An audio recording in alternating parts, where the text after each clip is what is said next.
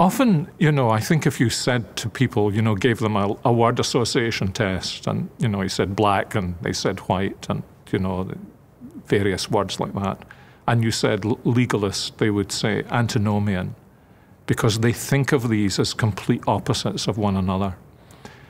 I think if you go back to the origins of both, you actually find them in the opening verses of Genesis chapter 3, that the serpent comes along, and one of the things he has in view is to turn Eve into a legalist, because what he wants to do is to distort her sense that God is good and kind and generous.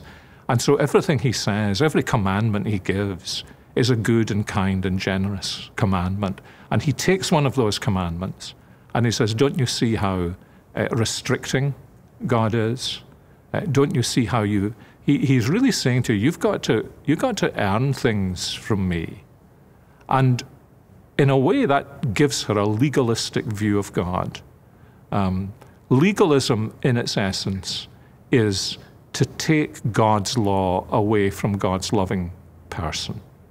And that's what he actually accomplishes in the temptation. But then, interestingly, what does Eve, the legalist, do? She becomes an antinomian. As Satan says, go and take it. And so she breaks God's law.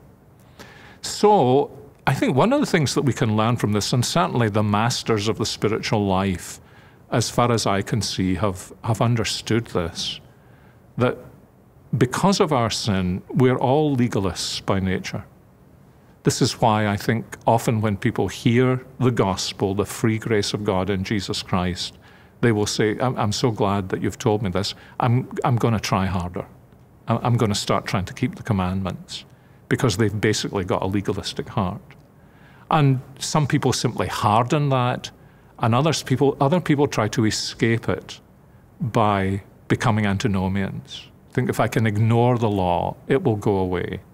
And the fact of the matter is that neither legalism nor antinomianism is able to bring us back into the kind of fellowship with God that we need. And so what we find in the New Testament, fascinatingly, is that, for example, when Paul is dealing with legalism or when Paul is dealing with antinomianism, in a sense, he prescribes the same gospel remedy for both in Jesus Christ, the grace of God in him and our union with him.